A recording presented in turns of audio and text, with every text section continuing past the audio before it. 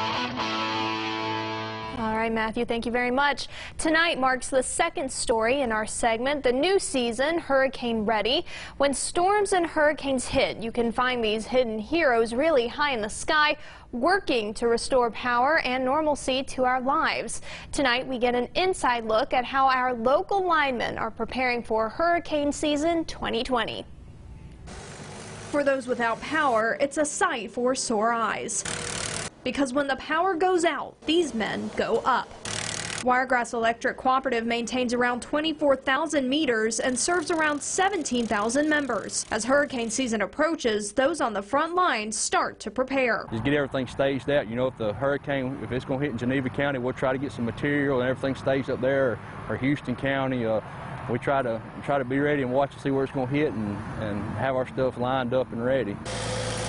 For crew members, hurricane season marks one of the busiest times of the year. We're on call 24/7. We're always there.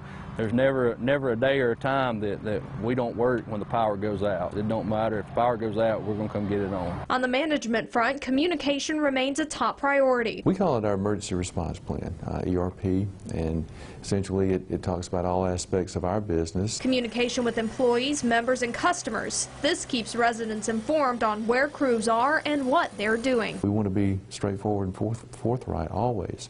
If we think it's going to be 7 days before your area is going to be restored after a major storm, we're going to tell you that. While being without power can be extremely frustrating, Wiregrass Electric crew members say it's important to remember crews are working even when you can't see them. They don't see us at night. They don't get the phone calls that we get at 1 o'clock or 3 o'clock in the morning. Despite this, linemen say their customers' reactions are part of what makes this grueling job worth it. You know, you see people going a couple of days without power. When you get their power on, there's always a smile on that face. You know, it can be aggravating and challenging at times, but it's also rewarding.